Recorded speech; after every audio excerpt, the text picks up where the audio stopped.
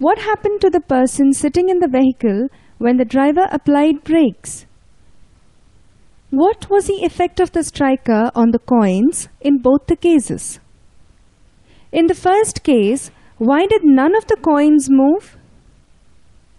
In the second case, why was the striker able to strike the coins and change their positions?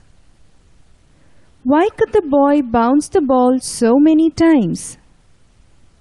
What was common to all these visuals? Motion was one feature that was common to all the visuals. There are certain laws that govern the motion of bodies. It was mathematician and scientist Galileo Galilei who first explained the effect of a force on bodies in motion.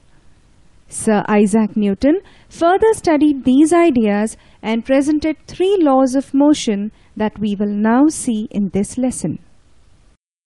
After completing this module, you will be able to state Newton's laws of motion and explain its relevance,